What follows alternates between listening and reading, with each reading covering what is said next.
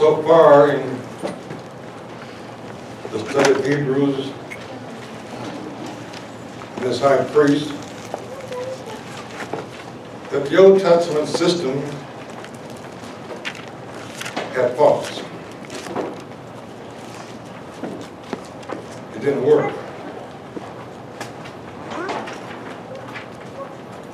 The priesthood itself was flawed. He says in chapter 7, verse 11, if therefore perfection were by the Levitical priesthood, for under it people received the law, what further need was there that another priest should rise after the order of Melchizedek and not be called after the order of Aaron? Didn't work. Had weaknesses to it. Throughout chapter 7, 8, and 9, he keeps bringing this fact up. The tabernacle itself was flawed. The very tabernacle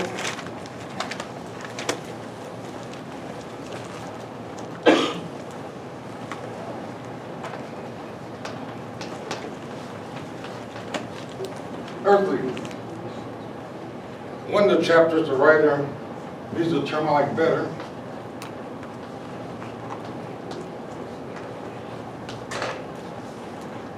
A worldly tabernacle.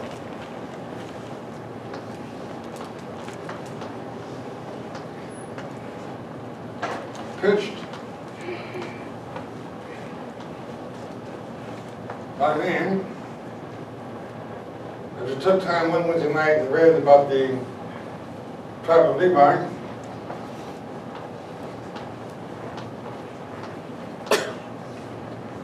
$22,000 of them. Multiple of 11. The very workers that pitched this tabernacle was a cutoff number. It was called another place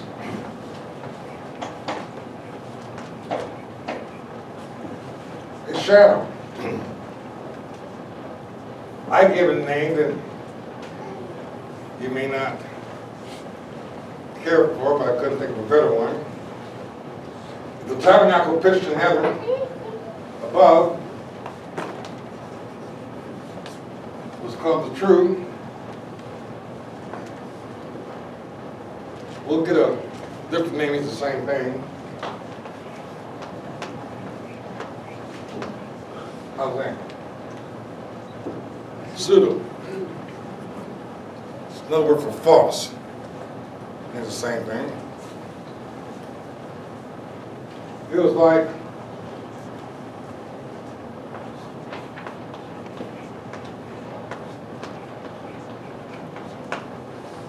a storefront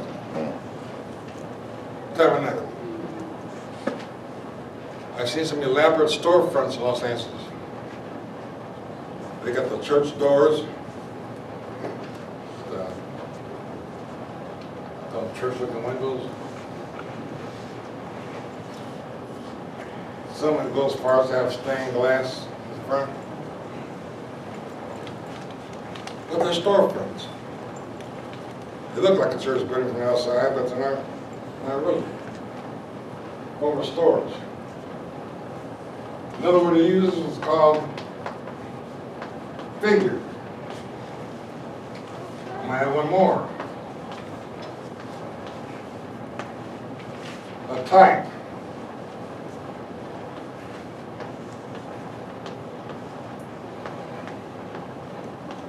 A representation.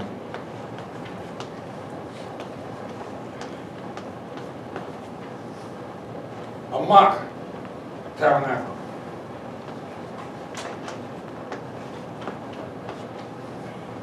a model. That includes a tabernacle, and all these terms can apply to the priesthood itself, beginning with Aaron. The whole thing was established and built upon carnal commandments,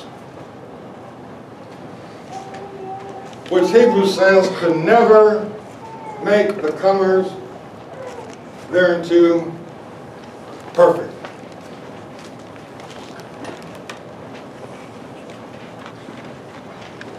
All right. I'm supposed to write today.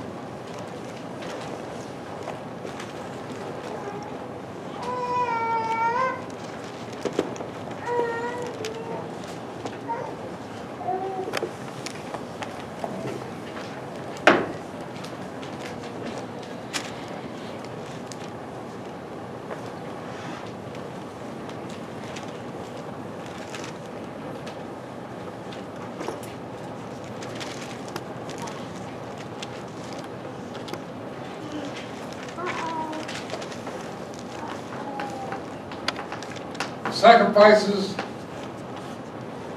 themselves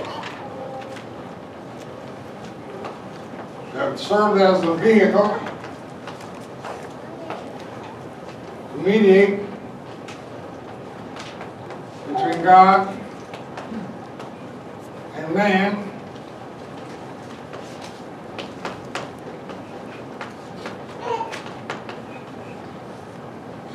or inferior.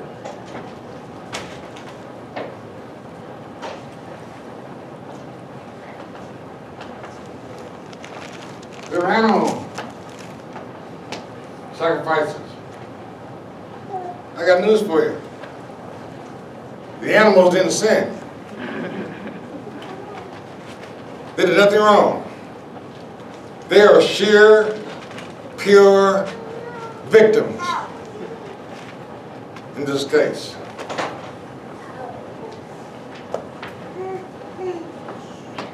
How many animals lost their lives over a period of 1,520 years? I'll tell you, the number's up in the millions. Literally in the millions. Again, you look at it, 600,000.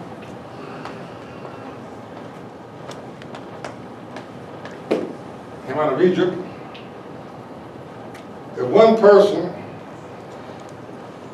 sinned once a year and offered a sacrifice, that's 600,000 animals.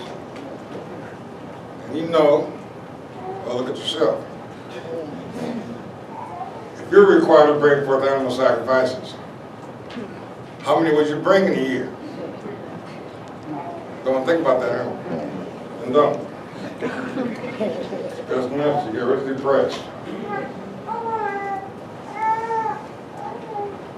Because the animals were inferior,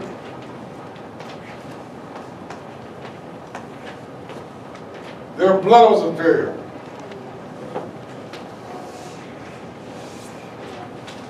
Something's missing. That's badly needed in this entire equation. Chapter 10. For the law, having a shadow of good things to come, and not the very image of the things, can never, underline that. Rodney, go fast. Second chapters 7, 8, 9, 10, and find the word never. See where it appears. Just on the time here. I'm just kidding.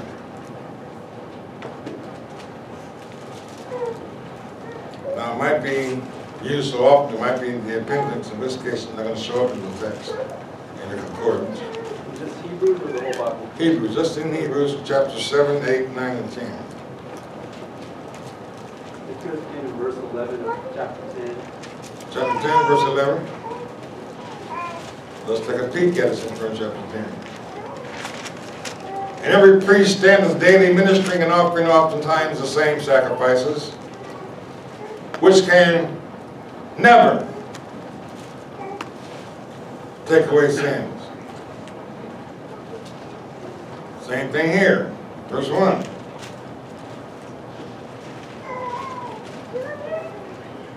Can never, with those sacrifices which they offered, year by year, by year, by year, continually, without missing a year, it could never make the comers thereunto perfect. Never. But if they did, he says in verse 2, for then will they not have ceased to be offered. That makes sense. It's pure logic, right? To take away sin, why quit offering? Right? Because that the worshippers, once purged from sin, that is, should have had no more conscience of sin. What happened every year? But in those sacrifices, there's a remembrance again made of sins every year. He didn't say there's a cleansing of sin, a remembrance of sin. God reminded him on the Day of Atonement, when sin was cleansed, he reminded them that you're sinners. That's all it's about. The Day of Atonement was a reminder day, to remind them that in spite of the fact that these animals standing for you, the blood is stood in for you, you're still sinners. The remembrance of sin made again. How often? Let's say in verse 3. How often? Every year. Now, a remembrance was made of sin in their conscience. How much more so in God's? For God to deal with these people for 1,520 years had to constantly be reminded of their sins. And kept on leading. And for 40 years, kept on giving them manna. And for 40 years, did not let their shoes wear out. For 40 years, gave them water to drink. And the fact, in light of the fact that they're still sinners. It shows the goodness of God. How good God is, how good God has been to us. God should have cut us off a long time ago. Amen. He should have ended some of our benefits a while back. And in spite of the fact we fall short with God, He continues to come up on His end of the bargain. Thank you, Lord. Taking care of us year after year after year after year. Sometimes we come in knowing we don't deserve it. We get a blessing from God and wonder why. Right? That's right. Get a check from God and wonder where this comes from. You get a blessing and wonder why they God allowed this. Because you know that God should be penalizing you. And He keeps on running down His blessing and His righteousness upon you anyhow, in spite of the fact we're sinners. That's a great God. You agree? Yes. How much better will God be if we weren't? That's what's for me. How much more goodness would God rain upon us if we deserved it? That's something to think about it. Yes. For it is not possible that the blood of bulls and of goats should take away sins. What's the whole object lesson in this entire Old Testament affair? Sin was never, ever taken away. It was remembered. It was rehearsed again. It was brought back to your conscience again, but never removed. Okay, man? Yes. Wherefore, the missing ingredient. When He cometh into the world, He He says, sacrifice and offering thou wouldest not. Put yourself in God's place now. Do you think God loves his creation? Absolutely. Absolutely. I mean, I never get enough of watching these nature shows and looking at the balance of nature and things called the food chain, so on and so forth. How God runs a herd of wildebeest measuring close to 1 billion strong, and to set a course for them that they roam the plains of Africa and arrive when the grass grows. And feeds all of them. And brings them to certain places on the earth in time to deliver their babies. It's incredible. I was watching a program the other day about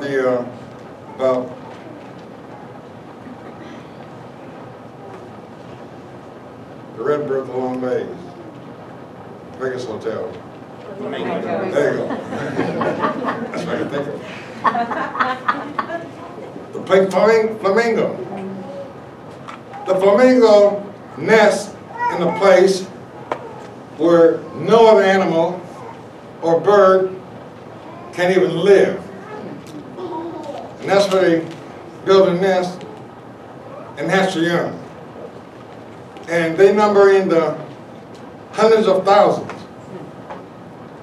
It's just incredible how that things like sardines. Anybody like sardines? Love I can't get it so well. Kippers are okay, the other things, but the sardines, they just have work for me. Right? But they have a school of sardines, schools that are 50 miles wide and a couple 100 miles long, dense. And they begin to run at a certain time. And when these sardines begin to run up the coast of Africa, they feed everything in the ocean. And their run is timed when everything in the ocean is giving birth. I mean, that's incredible. Yeah. This is a God who cares about creation. I was going to have Tiana sing a song this morning from the message. His eyes on the sparrow. Where's the Lord's Prayer? Supposed to be up here. Come here in the front chair. You.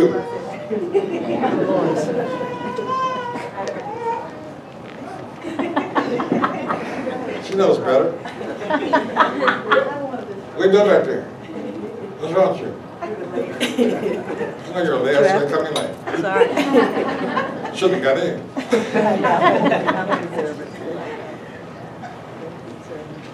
His eyes on the sparrows.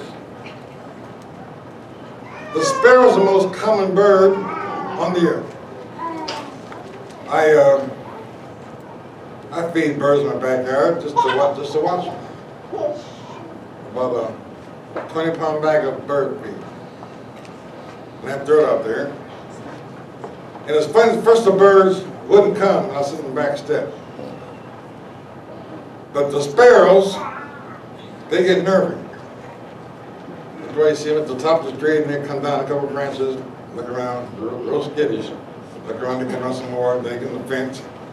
They're fun to jump on the ground, start picking the seed, and steady looking. Okay? I found that the female cardinals, they're more aggressive. They'll come down when I'm in the back step, and they just eat. The doves seem to be less afraid of people than any bird. They'll come within the front row. Right. There's a pair of doves that I guess doves meant for life. There's a pair that used to have a nest on our back porch before we had it on. That same pair is still together. They always come down in a pair. They'll come real close. Need to see. Then I realized recently that the cats were watching the bird. Well, sometimes the birds wouldn't come down. I couldn't figure out why. But I noticed, now this has been going for a couple of months. I noticed now, when I come out and sit in the back step, I hear the birds chirping real loud. They start gathering. And this is the guy that gets his food. Well, the cat that cuts across the yard, I've been shooing away. Got a little BB gun. I haven't hit the cat. I just shoot something close that will make a lot of noise if the cat will run. Okay? Well, the cat always ran kind of slow, couldn't figure out why. Cat has kittens. And so her kittens up today. Cute as they can be. So now I got a dilemma. So the store and bought some cat food. So okay, I'll feed the cats, and then I'll put a bird shit on top of the garage. But then I can't watch the bird. So I notice when I feed the cat, I love the cat, she disappears with her 3 or 4 kittens, then the birds come. So they eat in shifts now. Feed the cat first, then feed the birds. The point is, though, that it says, now one sparrow falls to the ground that God doesn't know about. You have to think about it. How does the heart of God feel when a sparrow falls? It's got to bother him. How do you think God has felt over 1,500 years watching his sacrifices, these animals being slaughtered for the sins of something they didn't do? It's got to break his heart. You think so? Yeah. In the hundreds of millions, animals being killed. Every time a lamb comes in, they take that knife and cut that lamb's throat and drain the blood out. That lamb is kicking everything and as his life runs out of it. Over and over and over and over again. Wherefore, when he come into the world, he said, sacrifice and offering he didn't want. God didn't want that from the days of Adam and Eve back in the garden. When the first sacrifice was made by God himself. When they had to take an animal, God had to literally catch an animal and kill this animal and drain his blood and make coats of skins for Adam and Eve. How did God feel doing that? Broke his heart. But it shows how much more valuable man is than animals. He did something, broke his heart because he loved one more than the other. He loved them both. So, he didn't want that anymore. He said, but a body hast thou prepared me. In burnt offerings and sacrifices for sin, thou hast had no pleasure since day one. Didn't it please him? He inaugurated a system that he didn't like to save man. But he was never ever pleased when somebody came with a sin offering, although God accepts the sin offering and it's a necessity in the life of the sinner. God took the sin offering but wasn't pleased with the offering. How do you justify that? You know? It's like, it'd be like in the Mother's Day gift. You find your child robbed another mother to get it. Okay? I mean, you're thinking for your child for thinking about you. Well, but the poor mother that got robbed so I can have these flowers. Yes, so where did get the flowers from? Well, I broke in the house on the street. They got a florist delivery with a truck, put the flowers in the front porch. I went and stole them. Here, Mom. Happy Mother's Day. Oh, they're beautiful. But you're torn. Got these beautiful flowers but some mother has none. That's where God was for 1,520 years, torn over a gift that's brought, but at the expense of his creation. All that time. So it says what?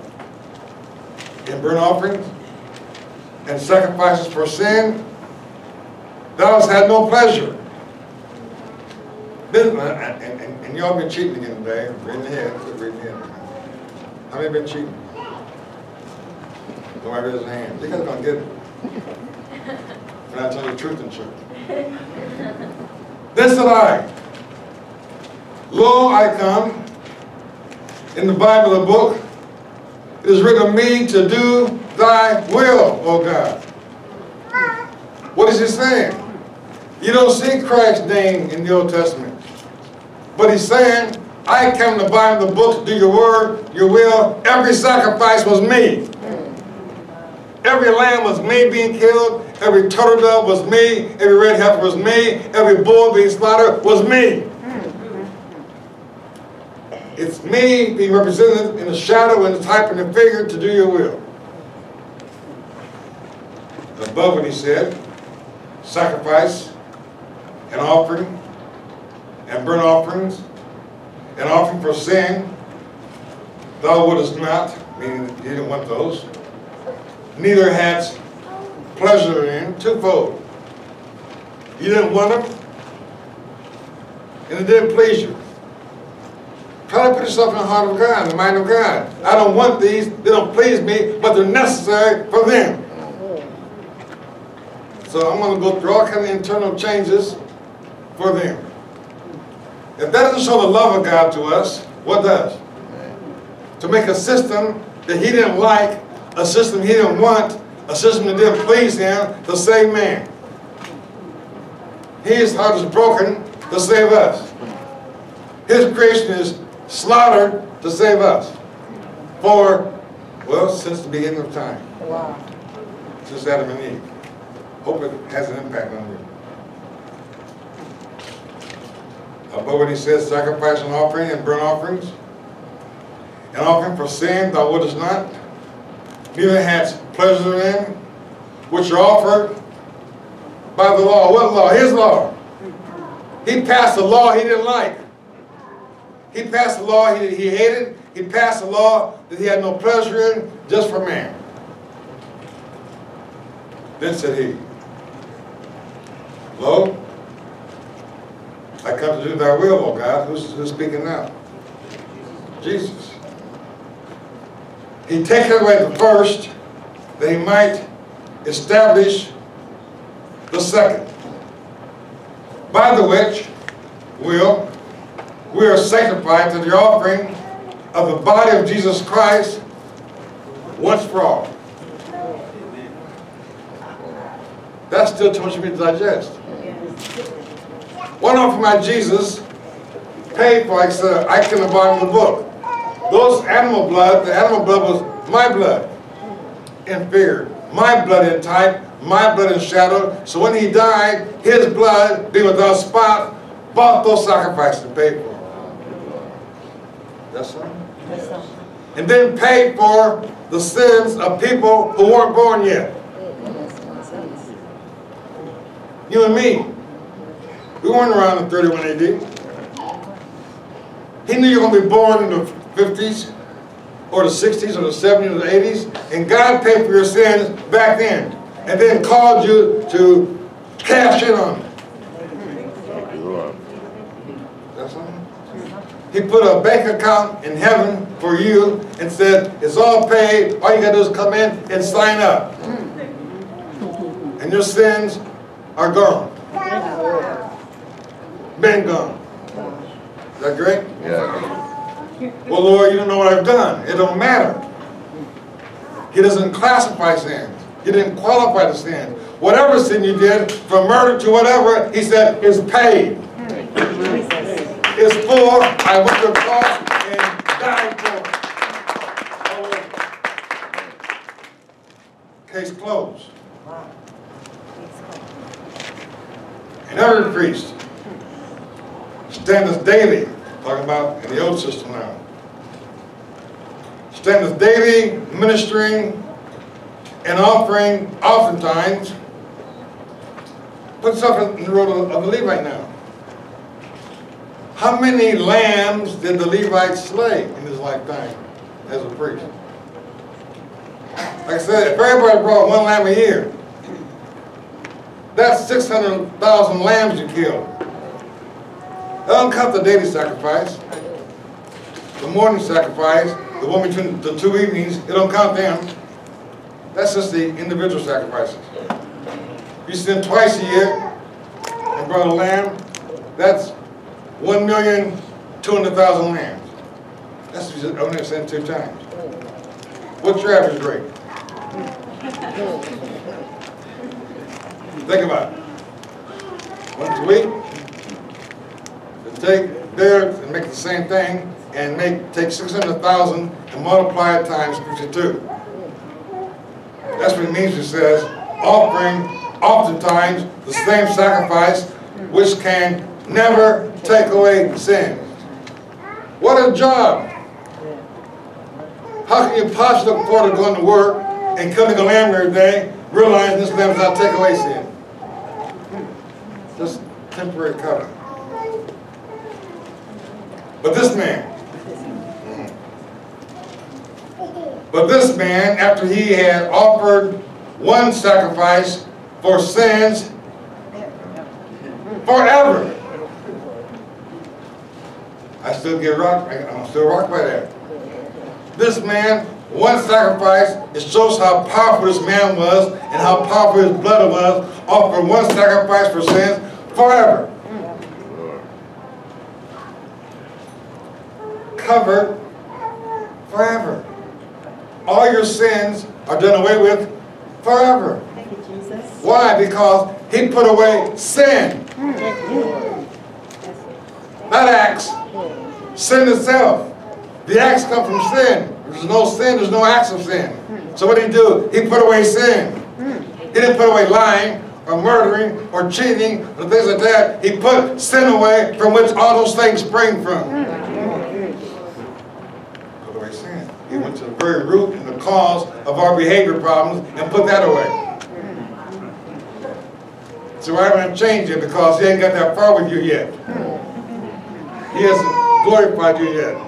But on the real side, on his calendar and his agenda and his program, it's all done. He's just biding time. Is that good? Yes. It's time to lift up your head and realize, like Jesse Jackson was saying a long time ago, I am somebody. I'm sin free. It had nothing to do with me. Amen. Absolutely nothing. That's why you can't work your way in. You can't do enough do's and not do enough don'ts to get to heaven. He's already paid the price, and you can't add one penny to it. It's done. Getting that? Yeah. That's why I understand the idea of a good deed is a joke to God. Wow. I mean, good deed. For what? How can a sinner do a good deed? How can sweet water come out of a bitter fountain? Can't happen. So good deeds are out the window. Doing good works, out the window. You know, being nice to somebody as a way to go to heaven, out the window. It's all gone. Why? Because the problem was sin, and God got rid of the problem. Thank you, Lord. And the rest is just, I want to say bull. But the rest of the word.